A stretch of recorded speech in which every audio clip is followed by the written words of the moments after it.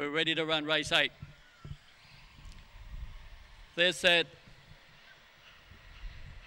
Racing now, Dugan's Gun left well, nicely away in the centre, our Clancy Jack, the run of the leader. They were followed down the outside by Trailer Boy, just in behind them, Son of Rum. They were followed by Jack Skywalker, just in front of it there was Mercilo, and after a slow start, Daintree Lass was back near the tail end of the field. Up to the turn, our Clancy Jack, the leader. Son of Rum racing up to join it. In third place, Trailer Boy, but heading the lead now was Son of Rum, racing clear, and is far too good. Second place to Trailer Boy. They were followed by Dugan's Gun. Over on the inside was our Clancy Jack, and then came further back to Mercilo.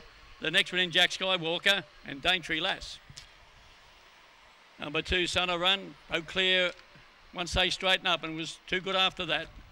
Son of Run, Beckenbauer, Kitchener Rum, and by the Kersley Hotel Syndicate Manager Eston, and trying to climb along by Tony Forbes. They'd probably do a bit of cheering out there at the Kersley Hotel. Filly number 8, and that was Trailer Boy by Don't Knock a Him Paint for Jamie Sheehan.